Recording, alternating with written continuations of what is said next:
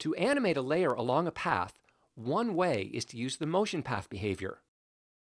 Click the Behaviors button in the toolbar and select Basic Motion, Motion Path. Play the project. By default, the motion path behavior creates a straight path, which it calls Open Spline, as indicated in the Path Shape menu in the HUD. While you could reshape this line by moving and perhaps adding control points to it to match our Bezier path, there's a much easier way. Click the Path Shape menu.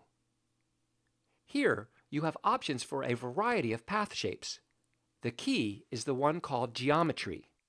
Whenever you see the word Geometry as an option for some sort of path or shape, what it means is that you can use a shape.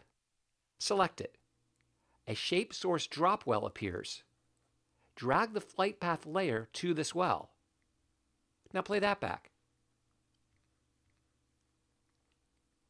It doesn't look quite right for two reasons. First, the plane isn't moving at the same speed as the line. In the HUD, change the speed parameter to ease both to match the speed parameter of the write-on behavior applied to the flight path. Play that. It now matches the animating line precisely. But it doesn't turn with the line. Return to the Behaviors button in the toolbar and select Basic Motion, Snap Alignment to Motion. Now play that. Fantastic.